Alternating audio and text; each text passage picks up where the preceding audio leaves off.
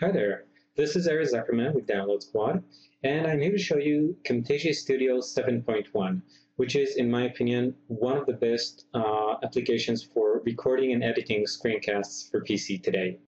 So I've been using Camtasia for a while now, and version 7 has some pretty cool new features. So I just have the feature list on one monitor here and the actual application on another monitor here, and I'm just going to run through some of them pretty quickly just to show them off. So first thing I want to get started with is that Camtasia now has an option to add cursor effects to your mouse cursor after you've done recording, meaning on editing.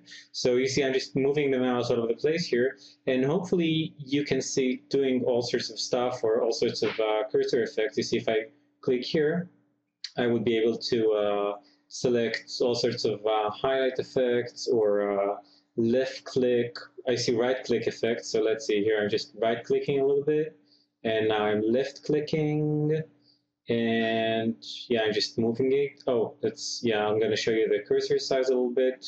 Increase, decrease, etc. So that's one nice addition. Hopefully, you will have seen that because I've added that into the video when editing. Another significant change for version 7 is the playhead. It's got a new design. The playhead in the middle and an end selection marker to the right. You see this red thing, and a start selection to the left. And it's a very sophisticated control. It's actually pretty easy to get confused with it if you don't know it very well, because what it does, you see, with the keyboard, I can now reduce and extend the selection. I'm just hitting Shift and left arrow, right arrow. That's pretty basic.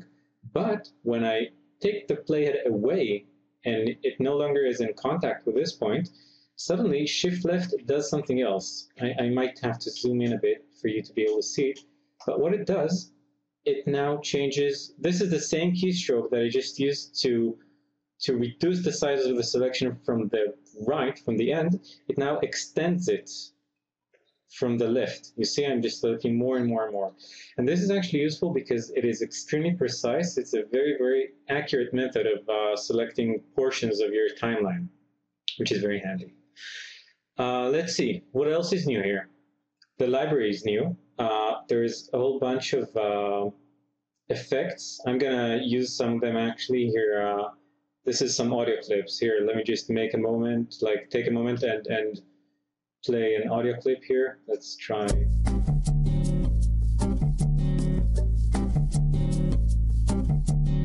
Okay, that's a 3-minute audio clip. That's a long clip. It's a nice background effect.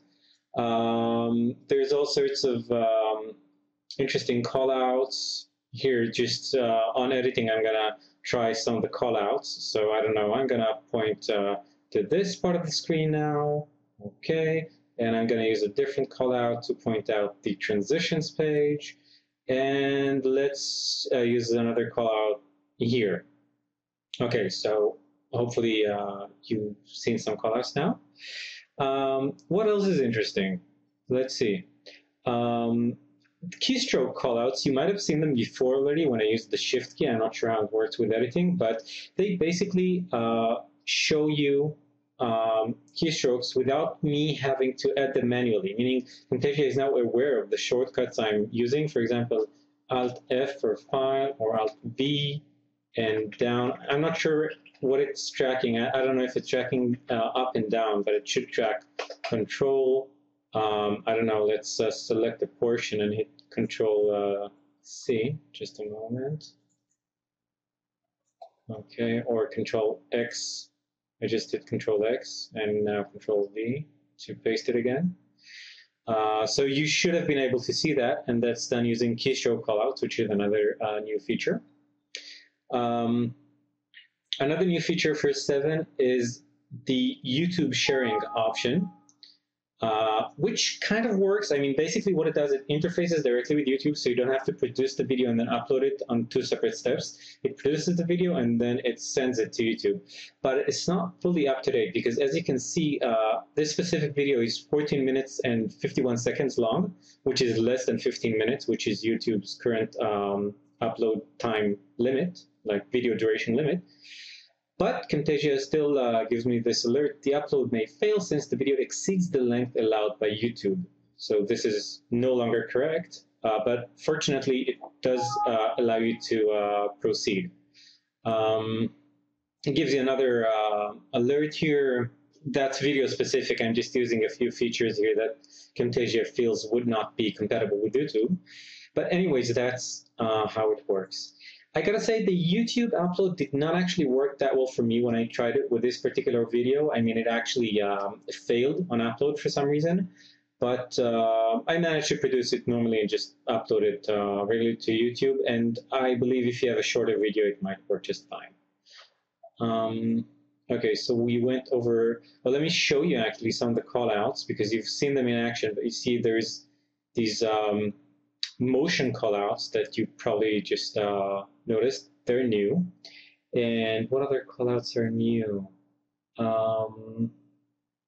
These were basically enhanced. These are the same callouts as before, but they're nicer looking now, these.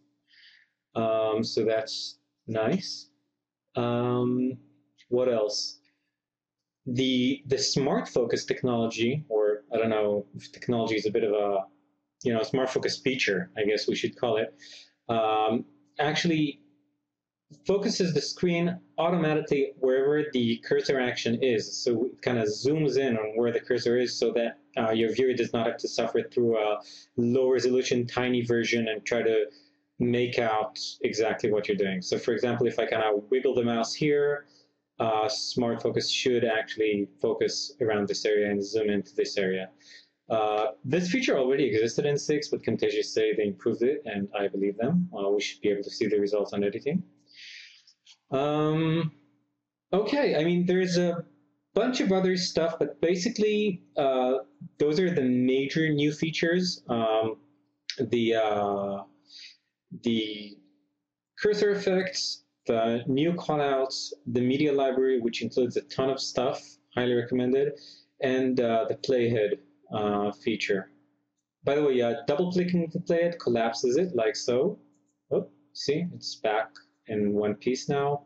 And I can extend it and double-click it again. That's basically that. Another feature I should mention is that actually cutting and pasting. Let's see, for example, I select this little segment of the timeline. You see, I've just selected both part of the video and a call out and some audio. And I'm just going to cut, and it actually cut the call out as well. This is new. It did not work like this before. And if I paste, a split on the timeline is required before you can paste. Do you want to make the split and then paste? Yes, I do. Okay. And as you can see, the callout is now pasted along with whatever I cut. This is very handy, and Camtasia did not do this before. So that's new too. This is basically it. I should mention, you probably read this on the post, we're running a giveaway now for 10 licenses of Camtasia. So if you're feeling lucky, just comment to the post and you might get one. Thank you for watching.